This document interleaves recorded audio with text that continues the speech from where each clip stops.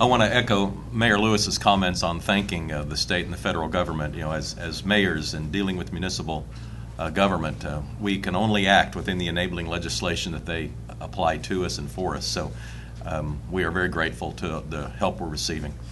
The numbers of this event are becoming even more staggering. 33,000 people affected, 12 to 13,000 homes impacted, property damages $1.5 to $2 billion.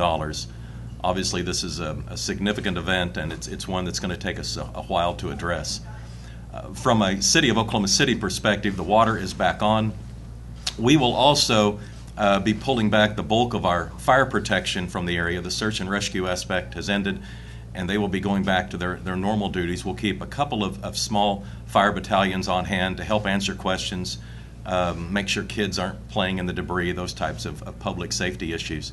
The police will stay on in force to continue to secure the area, make sure that the people who are in there are the people that are supposed to be in there. A couple of other notes. At my urging, the Big 12 baseball tournament will begin tomorrow in Oklahoma City, one day later than originally intended. I appreciate their commitment to this. I think at a time like this, having an appropriate diversion might be good for us and our morale. But it's going to be a long weekend. Not that my schedule is more important than anybody else's, but I'm going to be throwing out the first pitch at 9 and then attending the first funeral at 10. This is going to be a tough weekend for us as we bury those children who died in the elementary school and the rest of our citizens who fought from the storm and just couldn't evade the terror.